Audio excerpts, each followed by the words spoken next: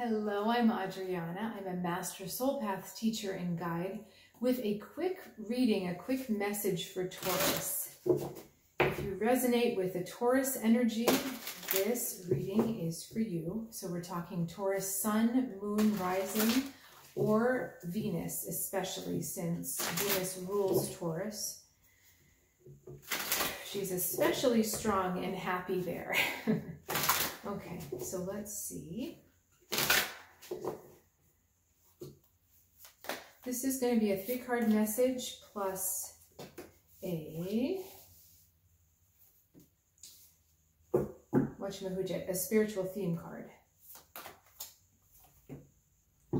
Okay.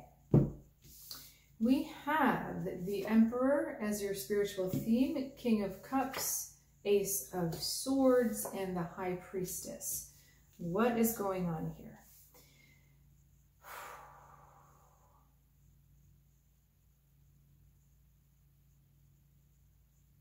Do you know, I'm going to go off the traditional interpretation of the Emperor because I'm feeling something different in this card right now. I feel like this card is actually talking to you about journeys and trips across, and it's over water. We have a lot of water energy right now, but this is about how you're moving across a landscape. This is, I feel a very moving, like it doesn't feel static. This energy is about traveling and how you are traveling through life. How you are traveling through your current circumstance.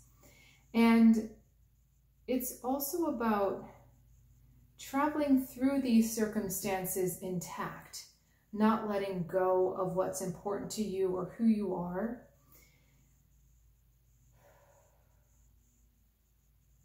The Emperor comes bearing wisdom, and I feel like maybe that's what our message is here, that you're traveling. You need to think of yourself as traveling through life, receiving and giving wisdom when it's asked for, and really looking for the wisdom in every situation. Okay, I'm going to come back to that because I feel like there's more of a story in there. Now here with King of Cups, Ace of Swords, and the High Priestess. Ace of Swords is leaning into the King of Cups. And so I feel like there has been a rebirth or a new beginning regarding a relationship. And this is, oh, wow, okay, I didn't see that before. Do you see the houseboat? It's really hard. It's kind of brown on the bottom here. That same houseboat is up in the corner, up in this corner right here in the King of Cups. So there's definitely a connection between these two cards as far as where we're going. The houseboat is on the top of the wave, but the wave is calm right now. The King of Cups is kind of keeping them at this calm place. So there's been a new decision about a masculine energy. There's been a new decision made through the heart about this masculine energy. But the houseboat being up there, it's still, even though the King of Cups is holding it here, I mean, to me, it feels precarious because it's at the top, and where can it go but down, right? But I think what this is saying is, that's your perception. Ace of Swords is also perception. So that's your perception that the houseboat is not stable. The Emperor is saying you need to progress through as if the houseboat is stable, as if the houseboat is on the most calm, still water, just moving through without any issue, without any ups and downs. This is about keeping yourself calm and steady. High Priestess. Really asking you to get quiet and to listen inward. We've got spiders on both of these cards. Spiders are all about stories. And I saw a beautiful, huge spider this morning drop down from my railing, very much like on this card. Just dropped all the way down. So what's the message there?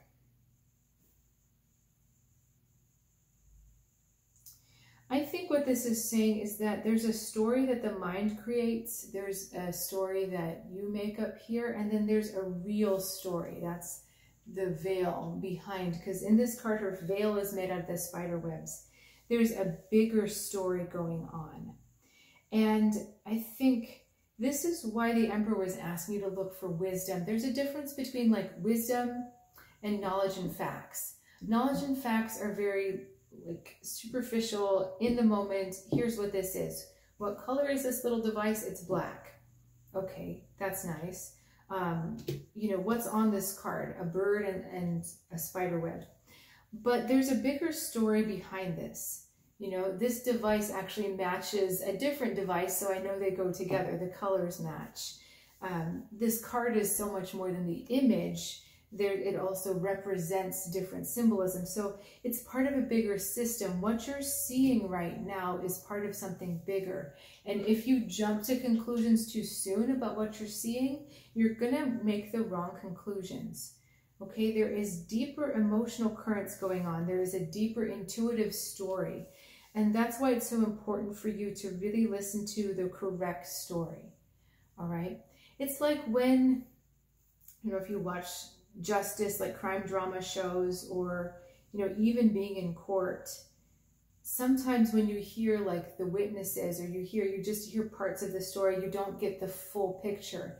And the full picture, the truth comes out at the end, and you're like, oh, that's what all those little parts meant. But the thing here is not to mistake just a chapter for the whole story, okay? So this is about, as you move through, know that you're going to come from a place of calm stability, but just keep gathering the wisdom. You keep pulling that story together. Keep asking for more intuition. Keep listening, because what you're seeing in front of you just isn't the whole thing. Anything else want to come through right now?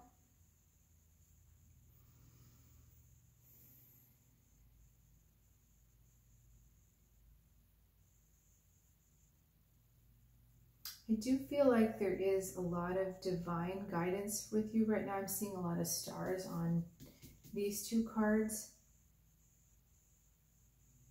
But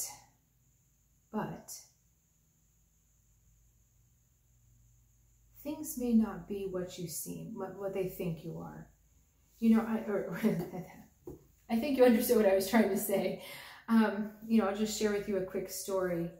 I had a reading a long time ago, maybe 10, 11 years with a psychic, and I was really confused as to why.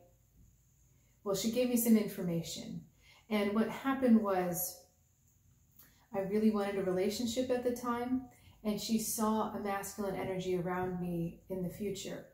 And she put two and two together. She saw the masculine energy. She saw my desire for the relationship. There must have been an interchange between it that she thought, oh, this is good.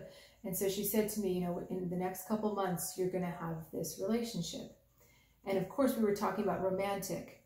Well, it turned out to be a situation where I was working very closely with a male energy. And there may have been an attraction on his part, but he was married. Okay, so there was a misinterpretation, and I was always confused and a little jaded about that, because I thought, you know, she was a very well respected, and people really talked her up. Oh, she's so accurate. She said this, so that.